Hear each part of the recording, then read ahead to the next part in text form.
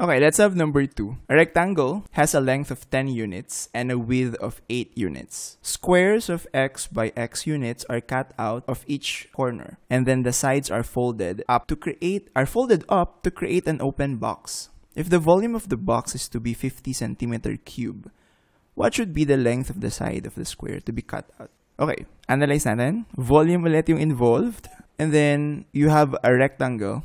Tatanggalan mo ng mga corners, square corners, and then if-fold mo yung mga natirang para mga flaps yun, and then you will form an open box. The volume of the box should be 50. Ang tanong, gaano daw kalaki yung ikakat mo? So, let's try to figure out. I-drawing muna natin. So, you have a paper, you have a rectangle. Hindi to rectangle, pero pwede na din yan. And then, you will cut out square corners of side x by x. Lagay lang natin doon.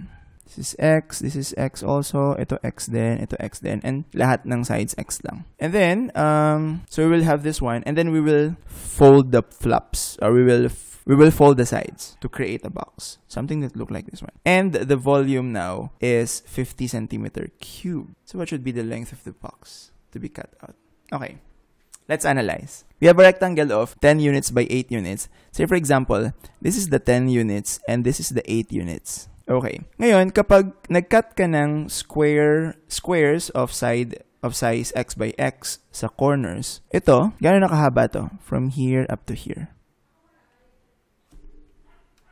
Let me zoom that in. Okay, ibig sabihin, from this point up to this point, to, that is x, that is 10, tapos maminusan mo ng dalawang x. So this is 10 minus 2x. That corresponds to this length, tama ba? Corresponds to this length. So therefore, this is 10 minus 2x. Now, how about the width? So ito, this one, remember this is 8. The whole thing is 8. Okay, remember this is 8. From this one up to this one, that's 8 units. It's 8, kasi 8 din to, di ba? 8. At kaso nabawasan siya ng x at saka x dito. So, ang tanong, gano'n lang kahaba ito. Which actually corresponds to this one. That's equivalent to 8 minus 2x. So, therefore, this side over here is x minus 2x. And obviously, the height, ito yun. So, parang ito yun. The height is x. Now, let's compute the volume of the open box. The volume of the box is equivalent to the product of all the measurements of the product of the dimensions. So that's equivalent to x, that's the height, times 10 minus 2x, that's the length, times x, what's that? X, that's 8. Should be 8. Sorry, this should be 8 minus 2x. Bakit x? That should be 8 minus 2x. Sorry, that should be 8 minus 2x. So this is 8 minus 2x. And then, all we have to do is to simplify this. Tama ba?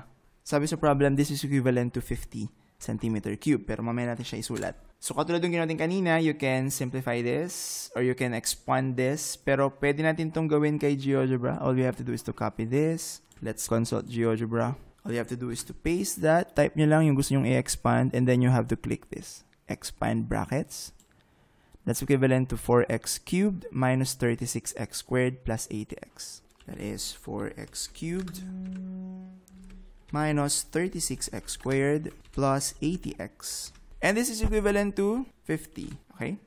And then, let's simplify. Dali natin lahat sa left side. We have 4x cubed minus 36x squared. Pala, kinapi ko na lang.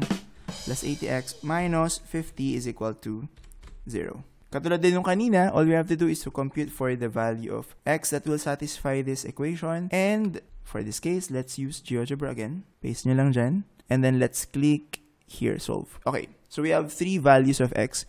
We have x equals 1.2, x equals 1.6, and x equals 6.02. Let's copy this. So the values of x are this one. Okay, daming decimal places now. Bawasan natin. It will be 11.2, and this one is 86.02. Okay, now, sino lang dyan ang pwede? So we were able to solve 3. We have x equals 1.12, x equals 1.86, and x equals 6.02. But actually, yung isa dyan hindi pwede. Okay, sino sa tingin nyo dyan ang hindi pwede? Lahat naman sila positive, no? So, lahat sila pwede. Pasok sila dun sa category na pagiging positive. Pero yung isa dyan hindi pwede. At ang hindi pwede dyan ay C, 6.02. Bakit? Okay. Tingnan nyo to. If you have 10 minus 2x, imagine multiply 6.02 by 2. That's 12 point something. I-subtract nyo sa 10.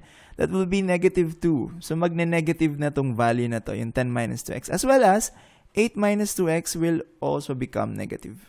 A negative length. So, hindi siya pwede. So, in this case, hindi pwede cx equals 6.2. So, we have x equals 1.12 and x equals 1.6. You can verify whether x equals 50 nga yung magiging volume. Sige, let's verify. So, if x is approximately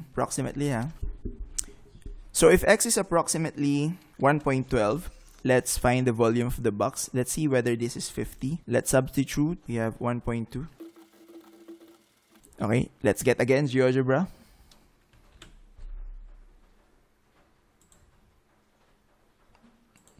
Okay, so that's 51.07 labis. Ay, sorry, hindi pala 1.2. It should be 1.12. Okay, let's copy this and let's paste it here. Okay, GeoGebra. Okay, let's copy this and let's paste it here. Okay, GeoGebra. And then, let's click ito. Pwedeng ito, pwedeng ito. Pag ito yung kinilik mo, it will give you a fraction na hindi alam ko ano itsura nan. Let's have this one. So, it's 50.06. Labis na ng 0.06 because x equals 1.12 is just an approximation. So, tama yung una natin. Let's have x is approximately equal to 1.86. Let's see whether kung pwede si 1.86. Substitute lang ulit natin.